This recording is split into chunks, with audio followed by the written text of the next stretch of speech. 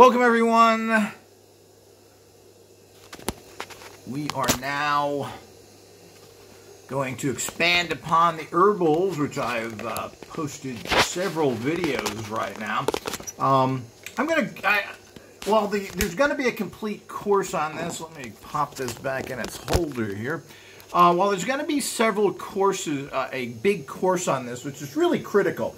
Everybody should get the course and follow through with it. It is something you need to save your life and others. Health is the #1 issue. Money has no value if you're sick, and if you're dead, it's hard to spend the dough. So the whole idea is that, and of course, costs are factors. Buying lots of supplements, which I've done all my life because I've never been that well, costs a fortune, and particularly now, as supplements from vitamins and minerals have shot through the roof in cost, and herbals that are prepared as well. So tablets, capsules, etc. cost you a fortune. You're getting very little. And secondly, it ain't enough to do the job. I've taken herbs and gotten mediocre results from most of them until I started making my own tinctures, and then I got fantastic results. Now, what I showed you before was the miracle preparation, which is kind of unique, has a lot of combinations and everything else. And you can kind of see them over here is the ones I made that is still being kept here. I talked about this in the last. I showed you a bottle of this stuff. Well, this is an equivalent probably to 10 bottles, and it cost me probably 10% of what that actual one bottle cost. So the Chanta Pizra, which comes from, I believe this comes from Peru or something, this is what it looks like. And this is not powdered, but it's chopped. And that's good enough. You don't want to have something that is whole because it's too hard to extract. And that's what this process is. It's an extraction process. So you get all this for a low price. This can clean out which everybody should be taking, your kidneys, your liver, etc. Pandemic problems there. There are solutions. And unfortunately, you're not going to get that from your doctor, who's just going to treat your symptoms. And I'm not sure. Usually, there aren't even medications for anything. And these medications tend to be very toxic, while these tend not to be. But I'm going to show you how to make a simple tincture in the future. But here are simple tinctures. Now, here's bitter gourd. This is for blood sugar problems. So what did I do? How did you make this? Now, these bottles, these bottles all come from vodka. And this is not drinking it.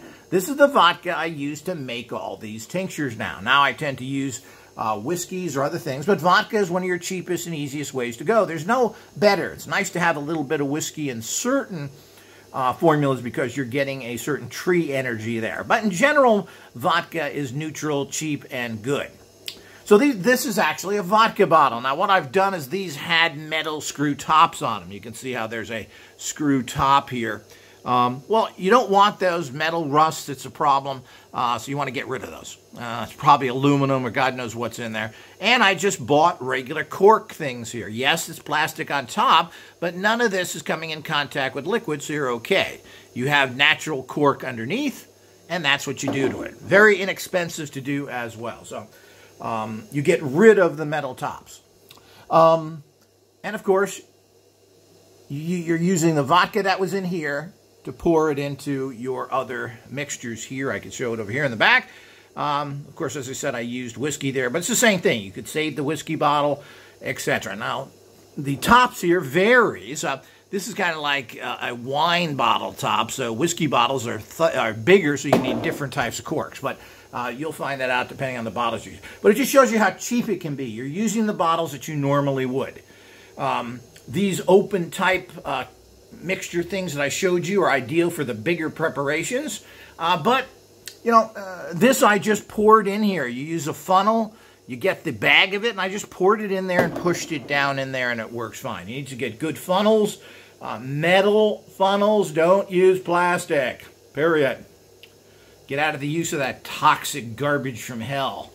Okay, so let's go over this again. What I did is I just got this herb. That's what this is here. I poured it in the bottle. It probably went up to about here, the herb. Okay? That's all you need. pretty much this amount, which is about an inch, inch and a half, or up to 2 inches of the herb. The rest of it should be open because there's that expansion problem. Because you're going to, the herb is going to expand and you're not going to have that much liquid left in there. And that's not good because you want the liquid. But the stronger, the more herbs you use, the stronger it is, obviously. So you don't want to put a teeny bit in here so you have lots of tinctures. Well, that's what they do in the store, and that's what you pay $25 for a little bottle of stuff that isn't potent enough. So you want a good amount of stuff here. So if it's up to here, this will expand up to here, and that's good. That means from here all the way up, you're going to fill that up with alcohol. Again, you can either, any alcohol will do. Vodka is the cheapest. Most people don't mind the flavor. It's neutral. You can, as I said, you can buy big gallon jugs of that inexpensively at places like Costco. Now, those bottles are generally plastic, so you're going to have to get rid of them. And it's always good to look for things that are in glass if you can. So even if you pay a little more for vodka and it's in glass, you should do it within reason. Because that's been sitting in plastic, so you're going to be carrying that plastic toxins with you into your formulas, and you should try and avoid that. So buy things in glass when all possible. Never, ever store anything in plastic, even metal or anything else. It's all bad. You want to be in glass. It's cheap. It's inert. It's perfect. And that includes the ceiling tops. The ceiling tops need to be a neutral, or I should say they should be natural. You should be using natural cork. You don't want liquids to come in contact with metal or plastic or anything else. This is all the stuff you want to avoid. So do keep that in mind. And there are no good plastics, period. Oh, it don't have dish in it. It don't have that. Yeah, it's still plastic.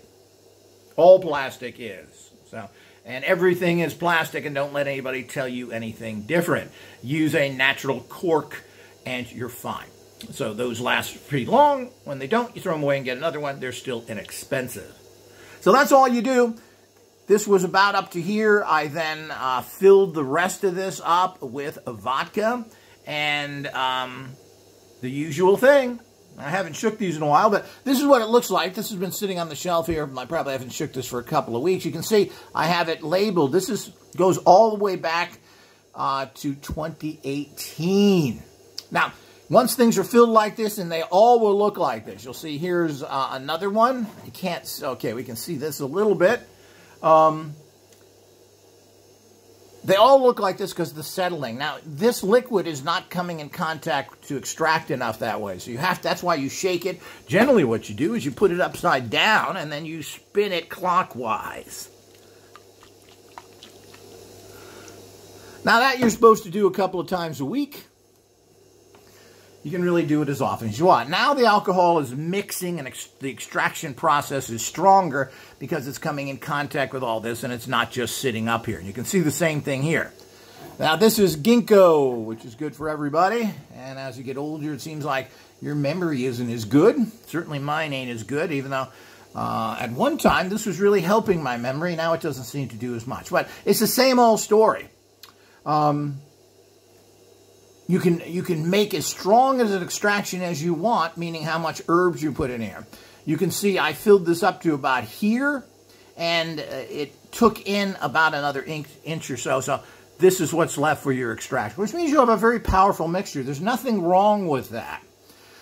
These are not things you generally take large amounts of. Now, the miracle stuff that we have over here, of course, you're going to be using, and lots of people are, and you generally tend to use more of it than something like this. So something like this, which is a kick-ass, this is equivalent probably to 50 regular tinctures that you would get in the store. That's how potent it is. And it costs about 10% of what those 50 tinctures would cost, even if that much. But here you go again, you see how it separates. That's normal. It's kind of like peanut butter. You got to stir it. So what you do here again is you turn it upside down, you shake it, you spin it clockwise. Make sure it's all blended good. Now you got this again.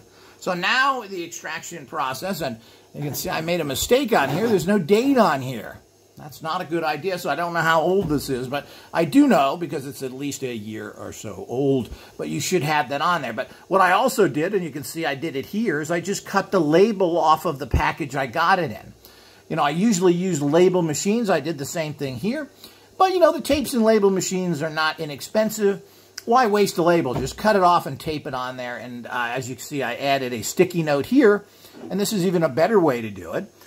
10, 12, 17. You can see that this in itself, how old it is. But it's perfectly sealed in this bottle. Will stay fresh virtually forever. And I've written all the information there, so you don't need to get yourself a label machine. So there's always ways. Now this is Geman extract powder. So this was actually a powder, and I'm making it into a extracted tincture. And you can see at the top here, this is very black stuff. And again, this is for sugar. This actually means in, I guess it's Hindi, it means no sugar. And let me see, what's the date on here? Boy, these puppies are a little bit old. 2017. So this has really been cooking, and generally that's good. I've also put a little note here that says crystal. That means I've dropped a crystal in here. Some of these have crystals, some of them don't, especially since they're older. In general, you should put crystals and tachyons in everything. It gives you a momentous boost. When you do that, you get kick-ass results. When you don't, sometimes you don't. But these are very pure. And again, this was, let me see, you can't tell where the liquid, can we here? Let's see if we can tell a little bit. I'm not sure if you can see that. Here we go. You can see how the actual herb, I guess you can see it here a little bit. I don't know if you can see it on camera. But the herb goes up to here. This is expensive herb. It's very potent. So we put that amount in there. And then, again, you don't have to fill up the entire bottle. If you want to, you can. If not, you can fill it up and make it as strong as you want it. And again, you're going to be taking drops of these things, teaspoons, etc. So we're in the same situation with this. I wrote on there. Now we're going to spin this. You put it upside down. I don't know if you can see that. Yeah. And then you're spinning it clockwise. And now you're getting a good mix again. This is very fine powder, and you can see how powder helps because how easily that mixed. Yeah, I don't know if you heard that. Hear that? That's the actual crystal I have in there. So there's a crystals. Usually when I put crystal there, it also means tachyon to go into this. So all of that can be done as part of the process. I generally have pyramids on top of these things. These pyramids, which we sell, I usually balance these where I store them. So you have a, you have a balanced pyramid on top there. And I do this to all my pyramids. And these are available and they're inexpensive to make sure you get a little extra pyramid power in there. All these subtle energies are critical. We're in a horrible, toxified time with the dying earth. You need every bit of energy you can get to survive. These things are not expensive. It's just doing things right. Stop getting that Starbucks coffee or cut out a little something else. Get a few tools, and these things last forever. Now, these are plastic. It doesn't hurt anything. It's not coming in contact with food. You're not licking it. You're not handling it all that much. Don't worry about it. So these things you get very expensively. They're a couple of bucks each, and they're very nice. And these things are hard to find. And, of course, you have one on each, and I do even put them on my raw herbs as well. So there's always pyramids on things. They're generally on some sort of plate. And that's how it works here. Now, and it's just as simple as that. Put the herb in there, pour the alcohol on there, you're done. As I said, they have to sit for at least 90 days before you use them. And then you take a little bit out and you leave it in there. Let it age longer. And a lot of times you can add liquids in there to a degree. You don't want to add too much liquids, and then you're getting a watery down formula like you're going to buy in the store. That ain't going to work. These stuff, when you do it yourself, are inexpensive. So let's also show you these. Here's the miracle stuff that we had worked on. You can see how it has